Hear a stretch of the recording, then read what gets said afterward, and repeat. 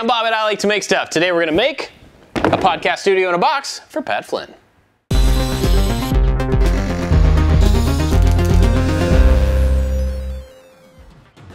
We are in California today with Pat Flynn, who runs a fantastic podcast called the Smart Passive Income Podcast. And we're going to make him something today that we started 2 years ago to make his podcasting easier. Yes, so I do a lot of podcasting and I like to go to places and I'm too lazy to put things together in a bag to try to record those conversations I had. So I needed Bob to come in to make something for me to make this easy. I interview entrepreneurs and other people like you who do awesome things on my show, Smart Passive Income, but enough about me. Let's get to the build, dude. Yeah, so we've been talking about this for a while, but to show you what we did, we actually have to kind of go back in time. Oh, back in time here. Yes. Put on your shoes. Oh, thank you. I got my hoverboard. Let's go. Let's do it.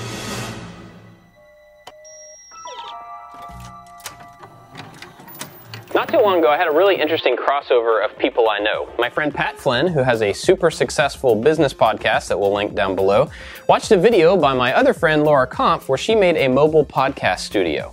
He asked me if I could make something similar, but we've got some different hardware we need to work with. Pat wanted to use this Rodecaster Pro, and we actually use this for our podcast No Instructions. It's an all-in-one podcasting studio. You can hook it up to a computer, but you don't have to. So we're going to build this into the box, and also 4 microphones with stands. Now there's going to be a cable running all of these into the Rodecaster, and we just have to fit all of this in one box that you can fold up and take with you. Let's do it.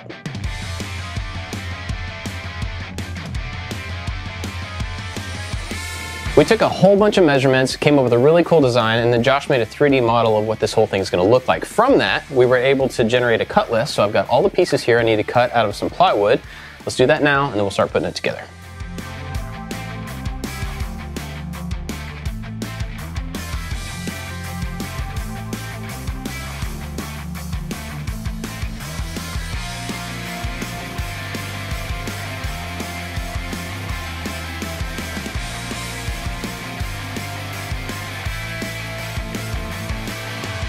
I've got all the plywood pieces cut, and now I'm going to show you how this is going to go together. It's incredibly simple.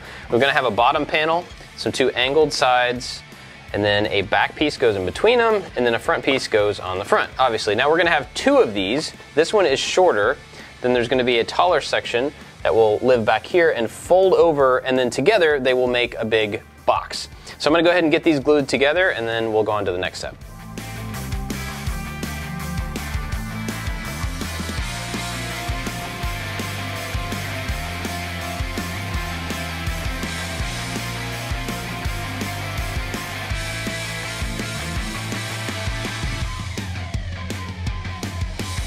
You may notice that there's actually 3 different types of wood here. The reason for that is because it doesn't matter. This is all going to get covered up with something called Tolex, and if you're familiar at all with guitar amps or guitar cases, it's the black material, or often different colored material, that goes on the outside that gives it a texture. That will protect this, but also hide the fact that it's made out of multiple types of wood. I actually used Tolex in a previous project a long time ago. I made a guitar case, and the Tolex I used then was orange, but it comes in all different colors and patterns. This one's super simple, it's ready to go. The other side is a little bit more complex, but basically put together the same. On this side, we're going to have 4 microphones mounted in here, down in some foam, so they're nice and protected. Then there's going to be a section over here to hold all the cables. To hold all of that stuff in place, there's going to be a piece of walnut that's going to slot into a dado. So we have to cut a dado right here, then we'll go and cut out the openings in the foam for the microphones.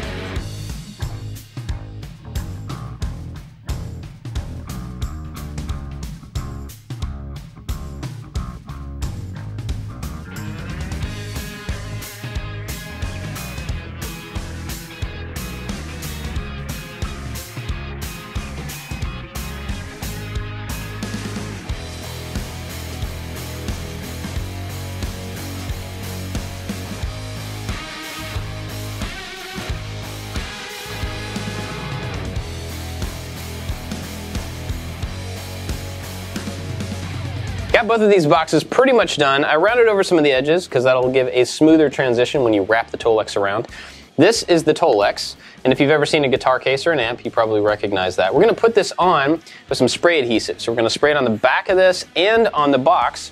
When those two surfaces touch, it's a really nice tight bond. Tolex is really easy to put on, but you do have to be really aware of how you're wrapping it and tucking it, especially into corners.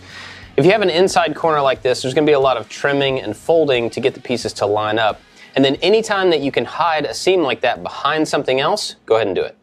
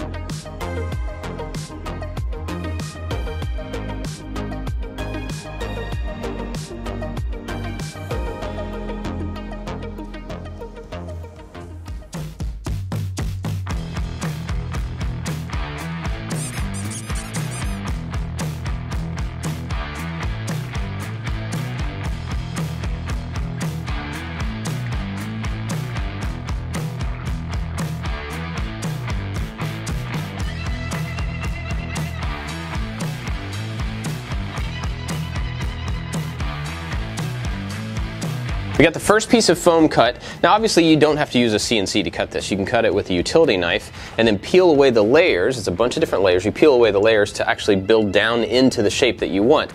But in this case, we're actually making a 3D shape pushed down so that the microphone will sit down in it, so we decided to use the CNC. Now the other piece of foam that we have to cut is just going to be a straight cut through to build this surface up. We're going to do that one now and then stack it right on top of this piece.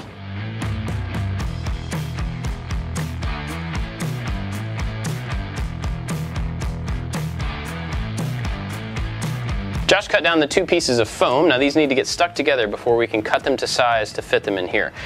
You could use spray adhesive, you could use barge for this. I'm going to use CA glue and activator just to make sure that we don't get any overspray or extra stuff down inside these sections that will contact the microphone.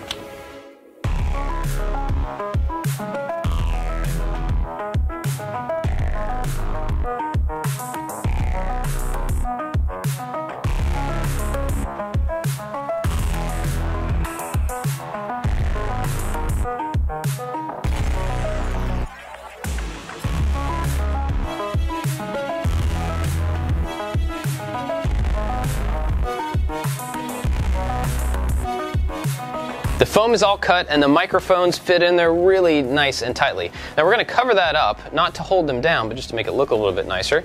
And since we had this entire thing modeled up in Fusion, Josh just took the outline for this foam and actually cut it on the CNC out of this piece of walnut. This was a little bit too big to fit in the laser. Now this is going to fit right here on top of these pieces. It's going to act as a cover for this side, and we're going to get it to stay in place by putting a little ledger here that it's going to fall down behind. With that ledger in place, this can just go right underneath it and then snap down. So we need to put a catch right there to hold it in place until you lift it out, take it out, and then you can take out the microphones. This is the catch we're going to use. It has a little piece which will be attached to our walnut. And when you push the piece of walnut down, it should snap right onto that. So then we'll have to put a handle on the top side so you can release that. To get this glued into place, I'm going to hold it right here, put a little bit of CA glue, and then lay the panel down on top of it. And that will temporarily hold them together so that we can lift it up and mark it and then screw it in place.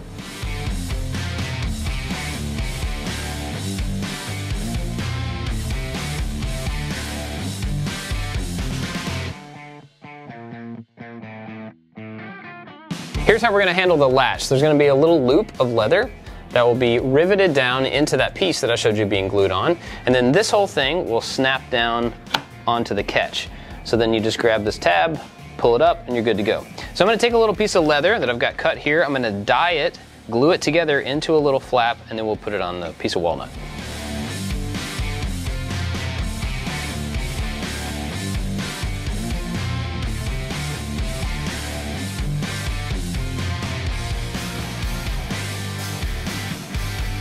I'm kind of skipping over all the leather finishing for this, but we've done that in previous videos. We'll link one of those in case you want to check out the entire process.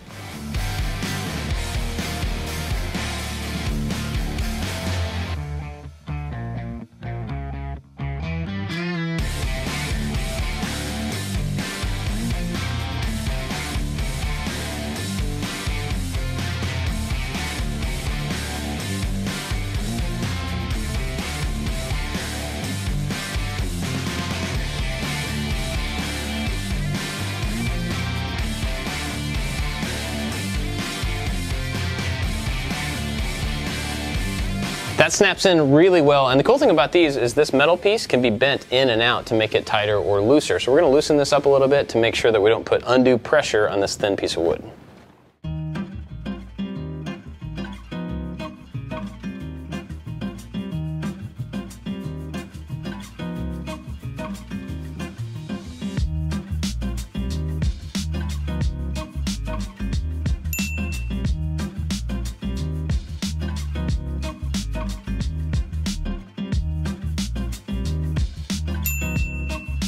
I clamp champed your clamp champ.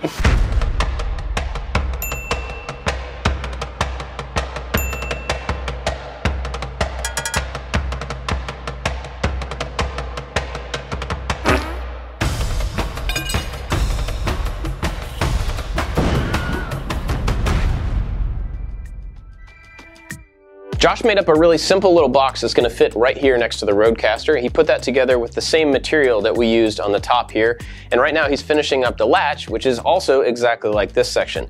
Now once that's in place, we're going to glue it in there so it's nice and sturdy, and then we just have to put on the hardware. We've got a few things here. We've got some metal corners to put on all of the outside corners to protect them. Got some rubber feet to go underneath it so it doesn't scratch up a table, and then some latches and these hinges.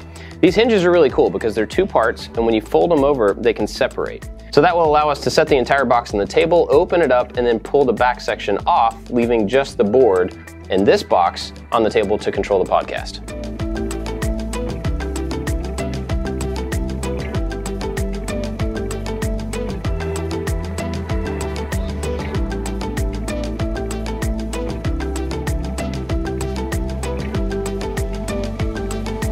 I put down the Roadcaster with some Velcro, and that may seem like a bad idea, like it wouldn't hold it, but this is actually kind of heavy-duty 15-pound Velcro. Check this out. I've got it down, and I can pick up this entire thing just by holding the Roadcaster. It's plenty strong to hold this piece of hardware in place. Just wanted to point that out to make sure that you knew that this was secure.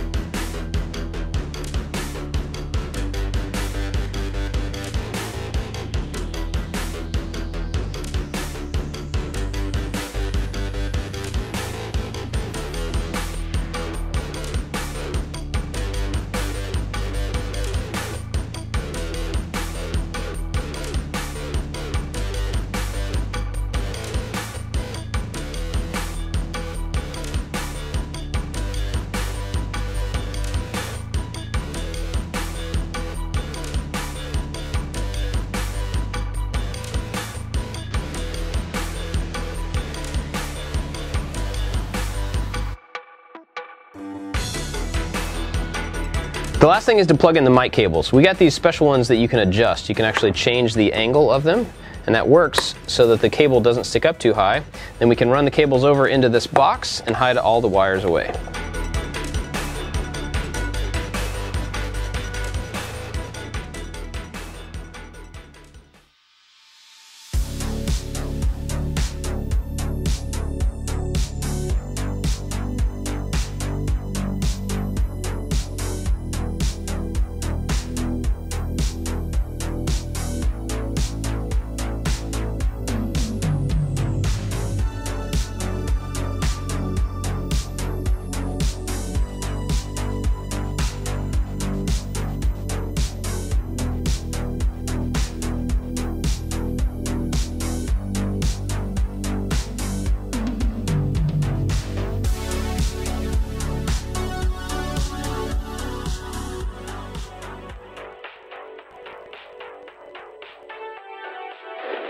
all good to go. Now we got to take it out to California and give it to Pat.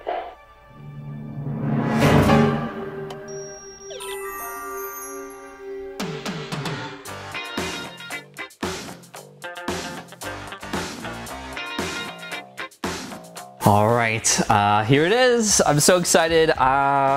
Is this not gonna like explode or? It shouldn't. Like, I know it's around Halloween, trick or treat kind of situations. It's happened to me before, but I think I can trust you, Bob. All right, here we go. Ooh, let's go. Oh, yes. Okay, I need to know what is going on here because this is so cool. Wow. So here's what we got. Woo. This is in 2 pieces, so it actually comes apart once you've got it open. Okay. You've got 4 Rode microphones with stands. Wow. In here, and so you can just pull them out to use them and set them up on the table. This is wood. Yep. Nice. It's all walnut. And then over here, you've got the Rodecaster with 4 XLR cables plugged in all the time. Those cables are right here. So you've got all the power you need. You can just plug that in. You can take each one of these mic cables, undo the Velcro, run it to the mic, and you're good to go. This is exactly what I was looking for. We've got headphones there too. Yep. It looks like a USB cord in case you wanted to plug it into a computer. But the nice thing about this device is you can just record right into it with an SD card. Yes. So I don't even need my computer. You can get to that SD card. We made sure that all the power and all that stuff is accessible back here. So it should be able to get to it all, and you can take it all out. It doesn't have to stay in this case. If you wanted to pull it out, you can. I love it. It looks like there would be enough room for like a power bank. If all these are out, you could put a power bank to power this, so you don't even need to plug it in. Sure. Dude, this is awesome. We need to set this up in like we're gonna do an interview. Well, let's do an interview. Let's do an interview. All right. So we finally got this thing finished after 2 years. I hope this thing is helpful for you. It makes podcasting even easier. And I'm looking forward to hearing how you use it. 2 years for the build, literally a minute to set up, which is perfect. Yeah. We're about to record a show. Yeah, we're gonna record this. It's gonna be out later in the year, but there's gonna be a link to Smart Passive Income Podcast down in the description. Be sure to go subscribe to it because it's awesome, but also because this episode will be out later on. So be sure to go check that out. Or you can check out Bob on episode 180 from 2015, which is a long time ago. Young Bob. Yeah. I hope you enjoyed this build, and I hope you enjoyed meeting Pat if you've never met him before. We've got lots of other types of projects that you may want to check out, and if you're not subscribed, be sure to do that as well. That's it for this one. Thanks for watching. We'll see you next time.